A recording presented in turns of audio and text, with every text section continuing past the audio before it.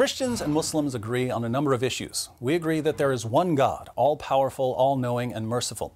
We agree that God has sent messengers into the world and that people like Noah, Abraham, Moses, and David were mighty prophets.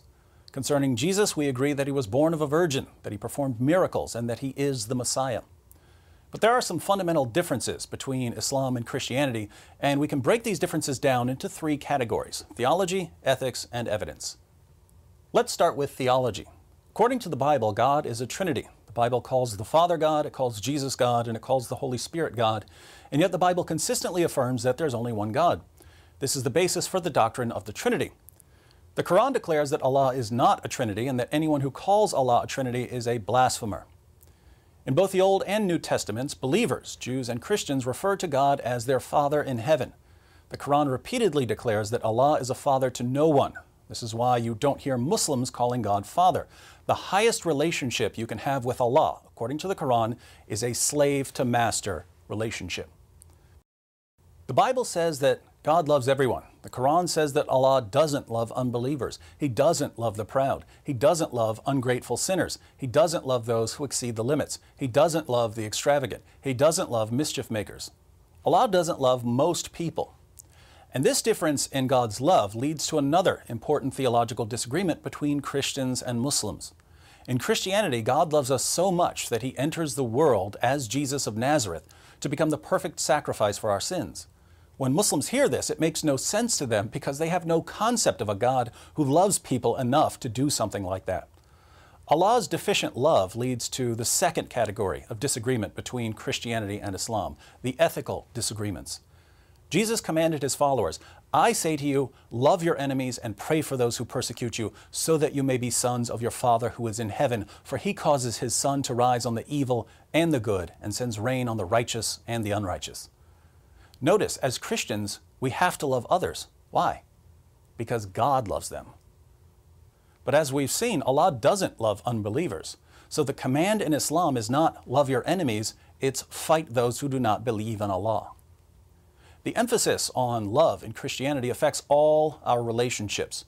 In Ephesians 5:25, the Apostle Paul says, "Husbands, love your wives, just as Christ loved the church and gave himself up for her."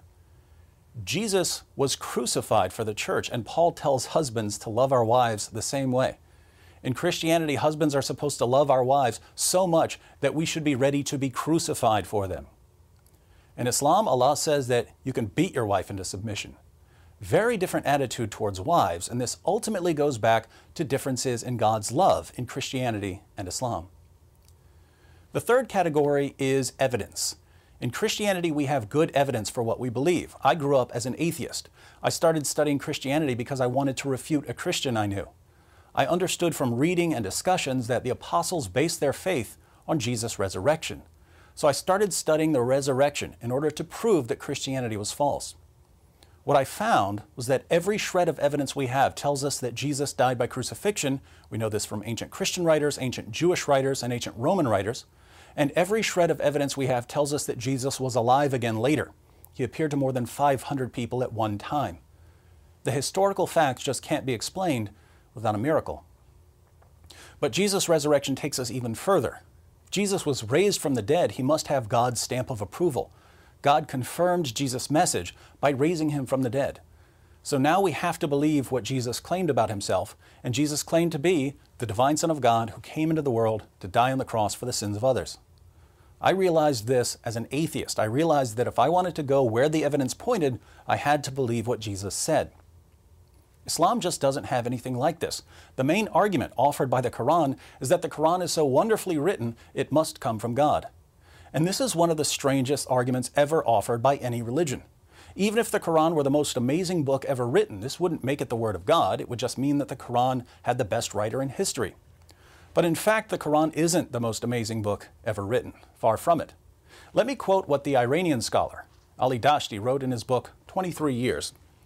"The Quran contains sentences which are incomplete and not fully intelligible without the aid of commentaries.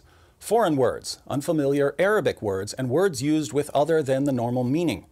Adjectives and verbs inflected without observance of the concords of gender and number, illogically and ungrammatically applied pronouns which sometimes have no referent, and predicates which in rhymed passages are often remote from the subject.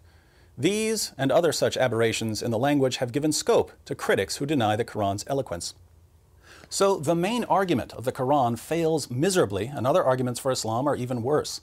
This means that there's no good evidence for Islam, but we have very good evidence for Christianity. And since Christians have proof for what we believe, this confirms our theology and our ethics whenever our theology and ethics disagree with Islam.